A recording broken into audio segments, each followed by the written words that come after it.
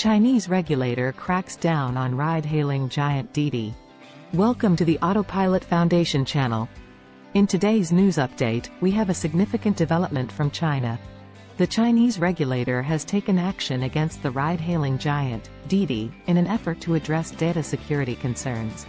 According to the Financial Times, the Chinese government has ordered app stores to remove Didi from their platforms, citing serious violations of data protection rules. This move comes shortly after Didi's highly anticipated initial public offering, IPO, on the New York Stock Exchange. The regulator's actions reflect growing concerns over data privacy and security in the tech industry. With the increasing reliance on digital platforms and the collection of vast amounts of user data, protecting personal information has become a top priority for regulators worldwide. The impact of this crackdown extends beyond Didi itself. It raises questions about the future of data security and regulatory oversight in the tech sector, both in China and globally.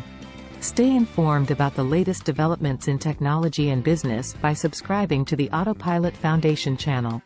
Like and share this video to spread awareness and encourage discussions on important topics. Let's navigate the ever-changing world of technology together.